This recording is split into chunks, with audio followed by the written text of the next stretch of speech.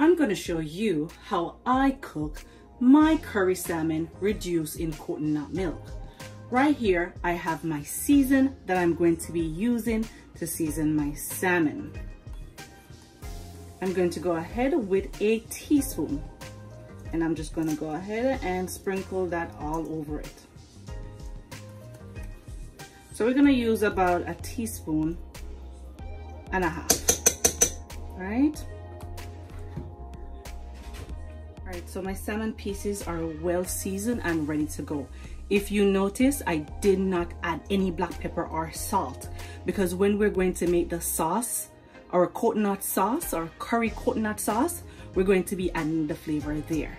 All right, so this sauce right here, this season that I use right here, have all the ingredients that you need for the salmon.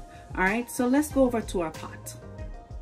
All right, so I'm going to just wait until the oil is hot for me to put my fish in. Before I do so, I throw a piece of thyme and also a piece of garlic.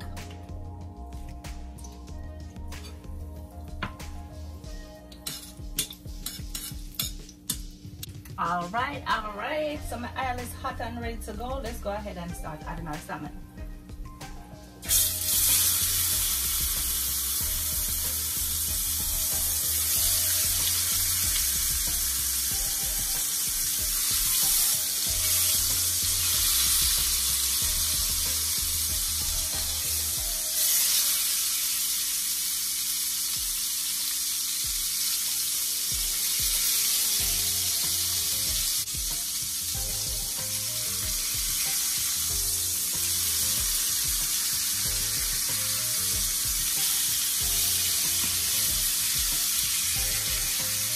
You see that we don't want to really leave it in there too long.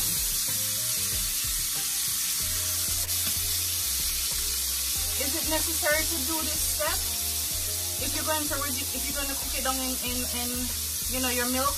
Not necessarily, but I like to do this this step right here. Okay? I like to sear it first. See, I'm taking it out. You see how quick that was?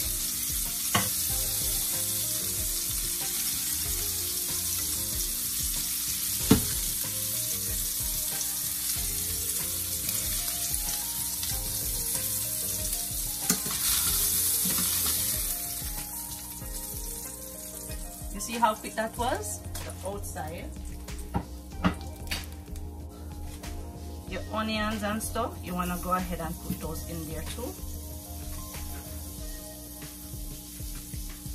The tomato. Go ahead and mix it around.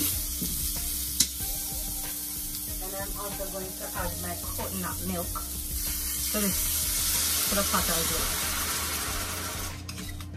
Hey, anytime you link curry and milk together, may I tell you the aroma you get. I'm just gonna add a little bit more water.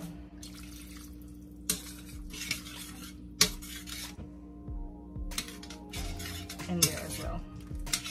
Now I'm going to cover this and let this cook for about 5 minutes, and then I'll come back and add my fish.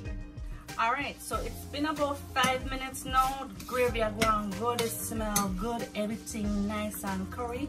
If you notice, I did not add any salt. Do not add no salt. Well, it all depends. If you don't have the season that I have, which is the salmon season that I use, then you can use your salt. But because I use the salmon season, you don't want no salt in this, baby girl. No, you don't want no salt. Alright, so let me take my time on my salmon then, because you know salmon delicate, then delicate like myself, y'all. Alright, so I'm just gonna go ahead and put them in the pot.